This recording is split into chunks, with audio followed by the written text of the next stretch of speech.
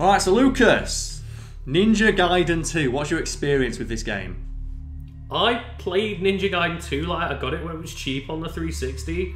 So you're probably talking, what, like 10 years ago now? Okay, well, I love this game. I played like a couple of levels and don't really remember much other than I got my shit wrecked. Yeah, it is a game notorious for its difficulty, for anyone who isn't aware. Cheap difficulty, I'll say. It's not your Devil May Cry's, where good skill and just gaining knowledge will get you through. Everything in this game on the harder difficulties is designed to fuck you over.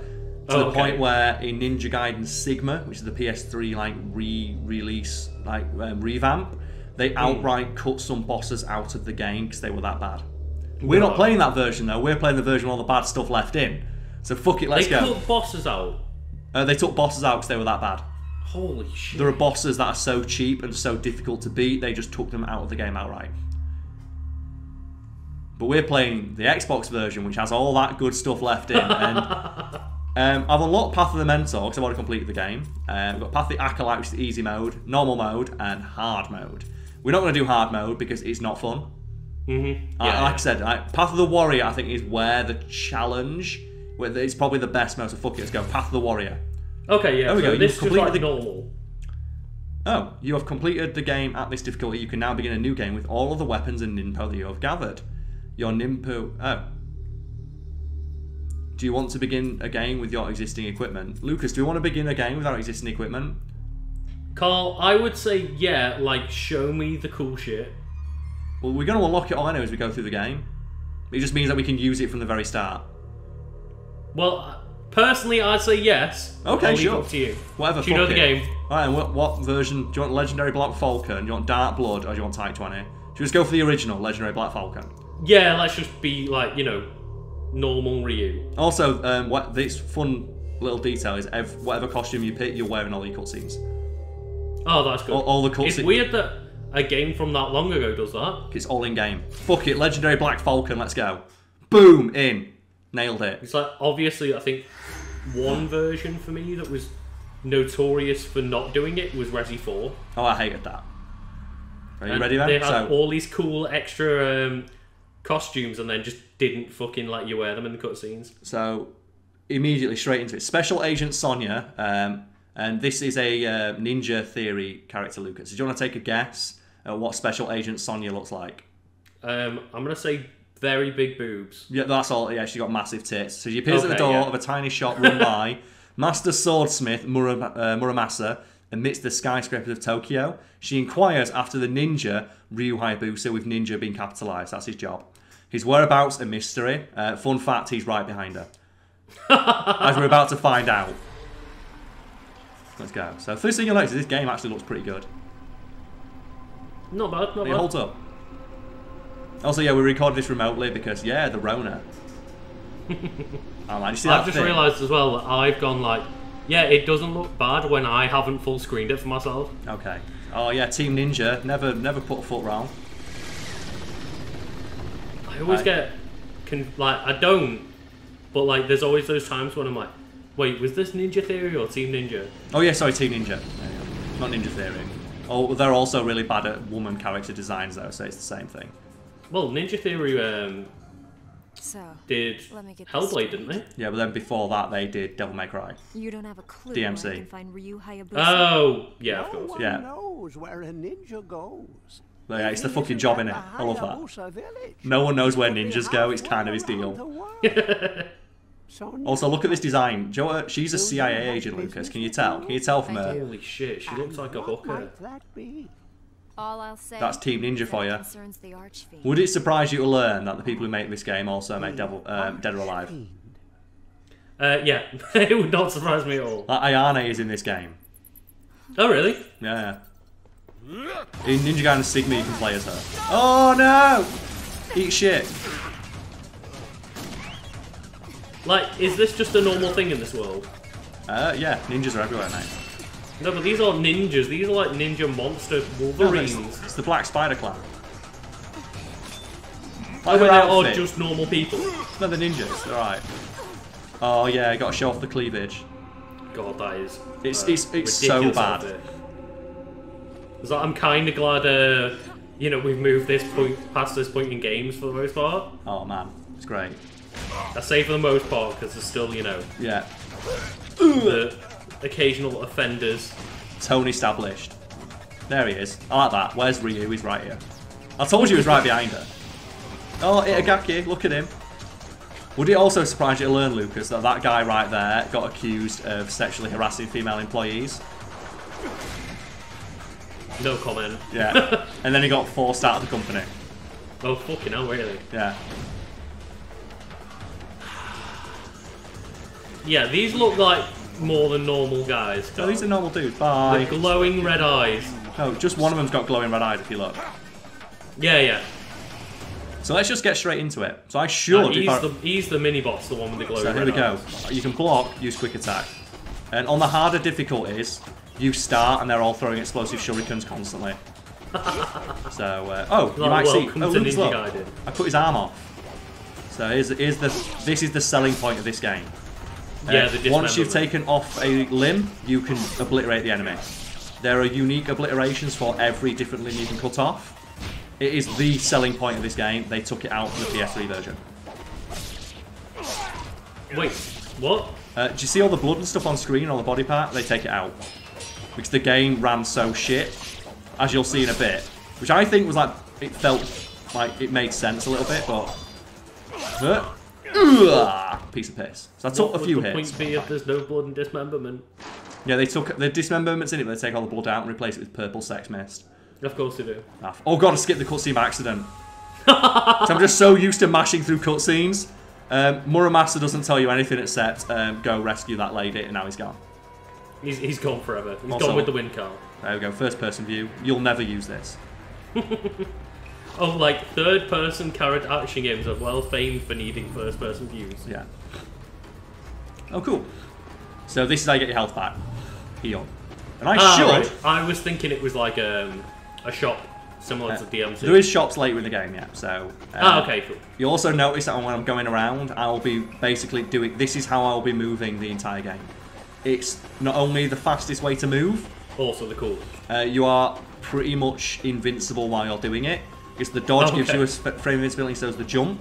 And later in the game, the enemies will be constantly throwing stuff at us. So it's just usually easier. And also, yeah, I do have every weapon. Oh, nice.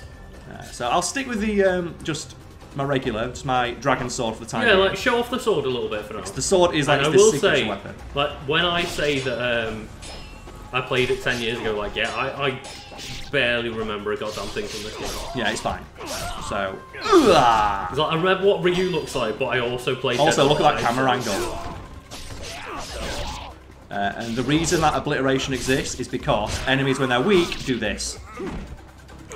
They will try to use like, oh, I'm dead, so I better kill Ryu. Oh, and they'll do shit like they'll commit suicide at you. Oh my god. Yeah, it's great. Stab. So Yeah, I'm by no means like great. great. Really cool. I'm by no means great at this game, but I will be giving it a good go. I will die a few times, but I'm going to try. Karl's going to just do his best. I'm going to do my best. Like, I like this game, it's fun, but there are parts of it that I'll highlight for people. I'll give you some free shit. So this is a reverse wind technique, which I've been doing already. Ah, okay, yeah. But, so yeah. I will say that I like hate gaming shit like that. Where kick open a box. Oh, here's like tutorial. Pause the game. Whoa, get the fuck off me. Oh god. One sec. It's like really, really distracted to me. Like I think in a game like we've just literally just stopped recording Zelda. I think it like comes up with. I'm gonna try and show something off as well. Fits in with the world. Whereas that was very like very, very different. It is, but you need to learn. So that's the best move in the entire game right there. That, the flying swallow attack. You are completely invincible during it. It more often than not will cut an enemy's head off, which is an instant kill. It's super powerful. When you upgrade the weapon, you can do it 3 times in a row. It's ridiculous. It is the best move in the entire game. So do you have your weapon upgrades as well right now? No. That's the thing. I have every weapon, but not every upgrade. And here's a fun fact about this game, Lucas. One of the achievements that you get for it is to complete the game using only a single weapon. Oh. So if you want to get all the achievos for this game, if you're an achievement hunter, you have to complete this game 1, 2, 3, 4, 5, 6, 7, 8. 8 times. Wait, each weapon? For each weapon, you are never allowed to switch to another weapon. Every playthrough starts with you holding the dragon sword. If you press the X button once during that opening cutscene, you will not get that achievement. You have to immediately pause the game and switch that weapon, and then never switch off of it. What? And you have to do that 8 times. You can do it on any difficulty you want, but you have to complete the entire game. Because when you said to me, you have to complete the entire game with one weapon. Yeah. I thought, oh, that's kind of like Dead Space, where it's like, use just the plasma cutter. But you have to do it for every weapon. For every weapon. Yeah, every weapon. What about those like shuriken things you're throwing? Oh, they're fine. They're shurikens. So you can use like those like equipment stuff. Also, I'm getting hit a lot, so I'm going to try and show this off. You do have a counter, which usually I'd say will dismember an enemy if you pull it off. But the enemy can dodge it, so let's try and show that off. So get your hit. Come in. You have to like time it like as the swing, and then normally you can do a obliteration straight afterwards. Oh, okay. Some weapons have better counters than others. Most of the time, not worth doing. Just swing. Always swing first. Yeah. Let's get my shit. It doesn't seem like the kind of game where you want to be parrying. Technique of shadowless footsteps. There is some... Also, you can climb the ladder if you want. Lucas, why the fuck would I do that? I'm a ninja. Fuck that. That's an awesome wall jump. It's great. It's probably one of my favourite animations in the game. Oh, he got me. Also, because we play on the Elgato, this game does run in 60 frames. The problem is, because we've got like a bit of delay on my side of the screen, getting parry is going to be fucking difficult, but I'll try. It's like, yeah, it's like, I presume it's a very minimal delay, but there's still a small delay. It's enough where it'll throw off our timing. Yeah, yeah. In a game like this, for sure. Get the Johns in first. It's like, I've been managing to, you know, do parries on Zelda, but that's because on Zelda you've got like a good window of time where the parry works. So here you go. This is basically just seems quite strict. So if your block gets broken, you can dash away. So if you get hit, dash away. Don't let him have it. Always continue your offense. Oh, and I've got my Nimpo now. Oh, so you got like your super move kind of thing. Yeah, it's just magic. Oh, okay. So there we go. And as you can see, it's super fucking useful because you just take his limb off. Just leave him helpless on the floor. But the enemy can dodge it. There we go. Give me that. Fuck you. No head. Also, you might be seeing this a lot. You can charge up an ultimate attack. The little bits of essence around. Every one of them you absorb. You have to absorb 2 bits of essence to activate an ultimate attack, or 1 bit of healing essence. Or you can just charge it up normally. It is the best and only way you should really be defeating bosses. Fighting bosses without doing that is not fun. Okay. There's also a weapon that has a completely broken ultimate attack, which I will show off when I can. When we get to it. So when we get to that weapon, Karl, when we get to that weapon. Which the weapon that's all in good time. I remember this being difficult, but the game does throw a lot of healing items at you, and you don't get marked down for using Nimpo. In an earlier game, you get marked down for using it. You can use your magic power. So you can if I want. It's like, fuck you. Oh, fires everywhere. That seems like it's going to be very difficult to use when enemies are attacking them. You're invincible as you use it. Oh, okay. So it's a really good like get off me attack. If you're in trouble, just throw out like a Nimpo to get some health back. You're like half health back. No, it's fine. Like, the thing is, I know I'm alright. Here's Nimpo now. Because that's the thing, you're going to be more worried about my health than I am, because I know that I'm going to survive. Play like a ninja, man. Also, here's a neat little animation for you. Oh, nice. Every weapon has that, and it's really cool. Life of 1,000 gods. So that permanently increases health. It actually wipes the blood off your sword. Yeah, and every weapon has a unique animation for it. There's no point to it, but Itagaki wanted it in. So that thing completely restores all my health and gives me more health. So only use it when you've got no health. Fuck you. I love that every animation's great.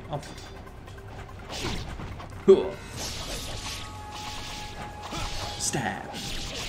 Was that just like a bottomless pit there? No. Okay. There we go. It was like just kick them all into the bottomless pit. You can if you want. But the thing is, I'm going to go for so many counters, it's going to get me hit so much, but it's fine. Like, the game just Karl showers wants the you. counters, but the counters don't want Karl. The game just showers you in healing items, though, so I don't actually give a shit. You end up with so much healing stuff. Oh god. Fuck you. Oh, poor guy. Yeah, those are great. You're also fully invincible while using those, so again, spam them as much as you can. Damn it. Fuck that up. Look, I never want you to use ladder. Why would you ever use a ladder? There's a great one of my favourite prompts in a video game is in a Ninja Gaiden game. I believe the first one. Where you're on an airship and there's just like this window that's like been taped, literally it's been duct taped up to try and stop people getting in. And Ryu looks at it and just says, "What a hasty repair job are they trying to make fun of ninjas?" He's like morally offended by the fact they think that's going to stop him getting in. And it's fucking awesome. Oh yeah. But the thing is, though, because you know something's down here. Yeah, you do. Yeah. There's always items down here. Oh, there isn't this time. I could have sworn like a healing item. Oh, that poor guy, look at him. He's trying his best, Karl. I'm trying my best as well. Like, this fucking. Do you know like the worst enemy in this game? The camera. The camera is the most dangerous enemy. Like the camera's killed me more in this game than like some level bosses. That is one thing I think a lot of like action games haven't got down. At the very least, maybe nowadays, yeah, but there is a I would thing say though, the majority of them. At the very least, you can't fall off the edge while comboing an enemy. So can you imagine? I say as I fly off the edge and kill myself. Yeah. You can't die doing that though. At least it's not yeah, like a deadly drop. But you can as well if you want, just leave and not fight an enemy. Oh, you can just speedrun it. Yeah, if you want. If you like, the speedrun technique is run past every enemy. Yeah. But I want the essence, so I want to get my weapons, obviously. It's like, that's why I find so many speedruns just boring to watch. Because it's just they're running through. Because a lot of the speedruns are just, the technique is run past everything. So here we go. So the flying bird technique, which we've already been using. It's like we bring up it every now and then, but like, for example, Doom, where the speedrun is to not playing the immediately game. get out of bounds and not play the game. And it's like, what, Doom's such a fun game to play. There we go. Fuck you. Now this game wants you to take damage, so I don't give a shit. So I'm going to like getting in there. Nimpo. There we go. Fuck you. Oh, what? Oh my god. That's one attack. That's what why. do you do when Ryu can do that? Yeah. Yeah. Do you just end every single combat with the wiping of the blood? You can if you want. It's a fun thing to do so. Is that like Karl's technique? It's just one of those little details they put in because it looks cool. Oh. And obviously, with it being like, you know, an adventure game. Explore. Explore to find cool shit. I remember in Twilight Princess, the Zelda game, they did it so if you press to put your sword away at the perfect time after combat, you do like a flourish. Yeah, I love shit like that. Always aim to get that flourish. And if you're wondering, essence is what you use to buy shit. So, so it's red ore. So you have to sacrifice it to get ultimate attacks. The thing is though, if you get an ultimate attack in that absorbed essence, you will always get more essence from the enemy you kill. So if you want to like get lots of like money, make sure you do those all the time. That's a system I don't think they tell you about in this game. Fuck it. So try and do as much as possible.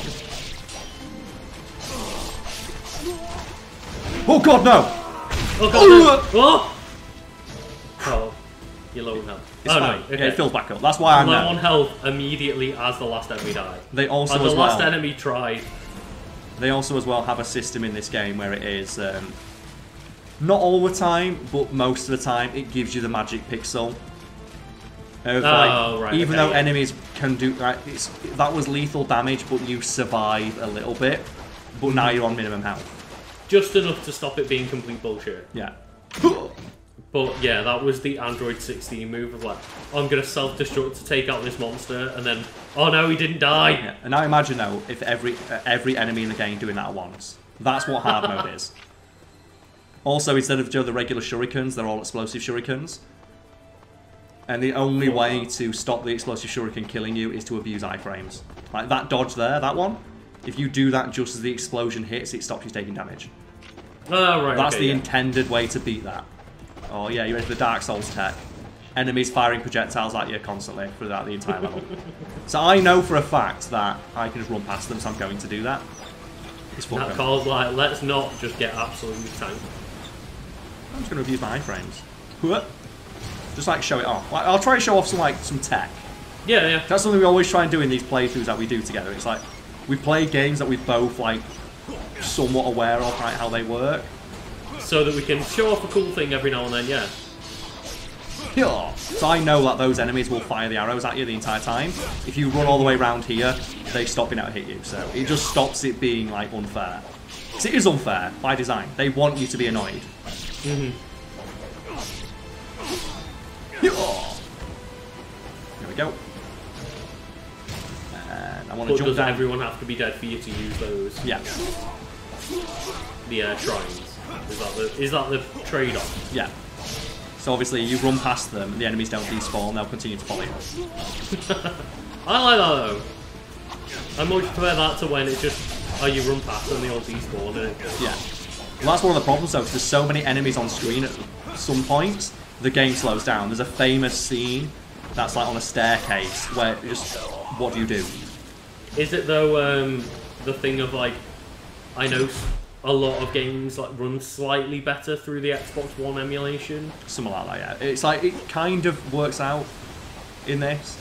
Like, it's not as noticeable in this version, but the PS3 version did take all that shit out. And I think it suffers for it. Like, it's technically, on paper, a better running version of the game. It has more content. They take out some of the worst bullshit bosses. They add new ones in.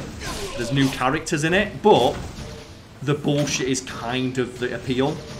Oh, okay. Like, the fact it's so bullshit is what makes it so satisfying. Also, yes, you can get hit by arrows while climbing these. They can hit you and knock you off as well. Of course. And I imagine if I was fighting those enemies while constantly getting hit by those.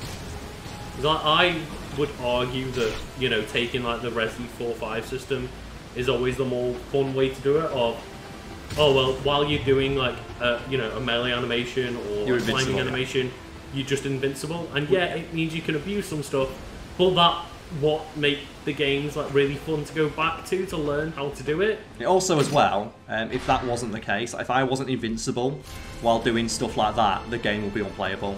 Exactly. So here's one of my... there we go. So that's the best move in the game. Using crowded areas. You must have the Dragon Sword equipped. Spoiler, every weapon has a version of it. Because they learned in Ninja Gaiden that from the like Ninja Gaiden 1 and 2 and Black. I think it's Ninja Gaiden that and Black. People only use this weapon for that move.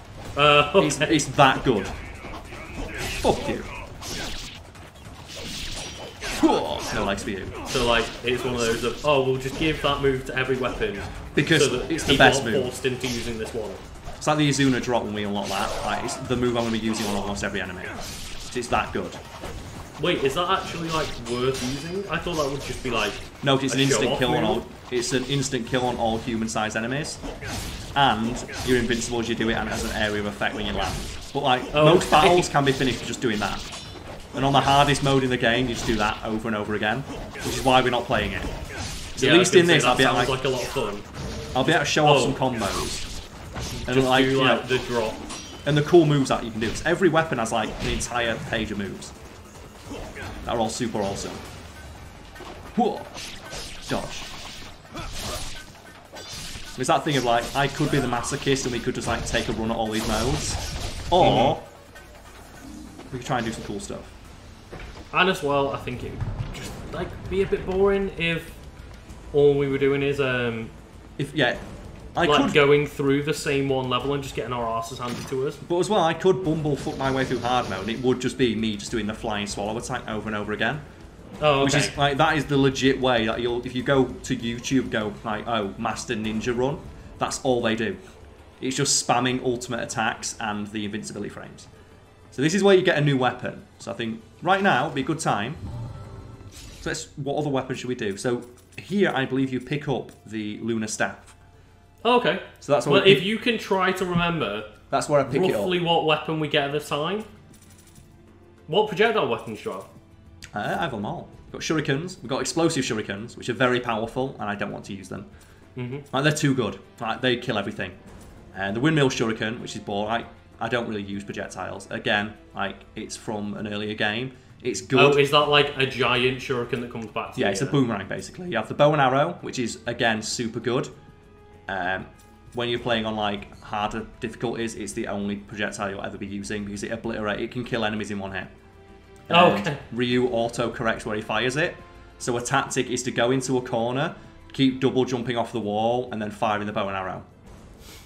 Because firing the bow and arrow, it will auto aim to the nearest enemy, and the double jump off the wall generally breaks all lock on and is invincible. Again, it's not fun to watch, and that's it. And then you have a Gatling gun that you use underwater. Because yeah, this game has underwater sections and they're not fun. No. So like, yeah. Karl, have you ever said, "Oh yeah, this game has an underwater section, it's amazing"? So which weapon would you like me to dick around with now? Try out the lunar stuff. If that's what we should be getting now, Right, let's have a look at the techniques. Like, so you can have a look at these techniques. Look, there's a lot of techniques we don't have yet. What? That's one thing. That's one weapon, yeah. Oh my and there's like all the level 2 things when you upgrade it. Also as well, read some of these names.